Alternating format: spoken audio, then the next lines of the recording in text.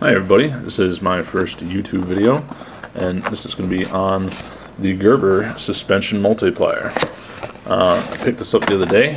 I thought it was going to be much smaller than it actually was, and it turns out it's a full-size multi-tool. And just give you a little, comes in this nice pouch, but unfortunately it's already peeling up, so I'll probably just fix that myself. The actual pliers is very nice, but you have to have a big grip, unlike the Wave or the other Leathermans that I own. The suspension has this very wide grip, and all the tools are not on the inside, but they're all on the outside. And the first tool here, this knife is very small compared to other multi-tools, and you have to push down on both sides to release it. So you push down on both sides and swing down. Also here, a can opener,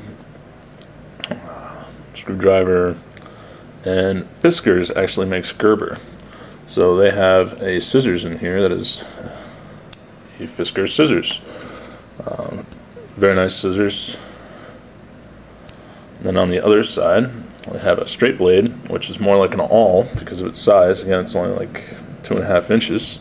And one thing I don't like about these blades is that I need two hands to close this. I can't just push a button and slide it down. I have to actually push down on both sides, front and the back, and then swing the blade down. And then over on this side we also have a flathead and that little Phillips head that everybody loves. And then also I got a saw here somewhere. There it is.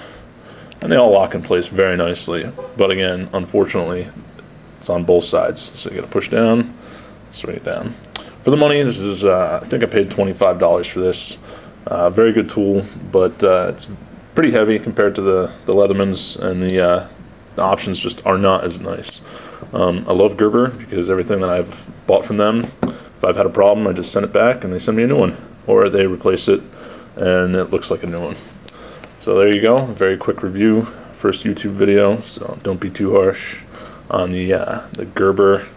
It looks almost like a different one though, Benchmade I think. The H&K, I'll post what it is, but there you go. Thank you.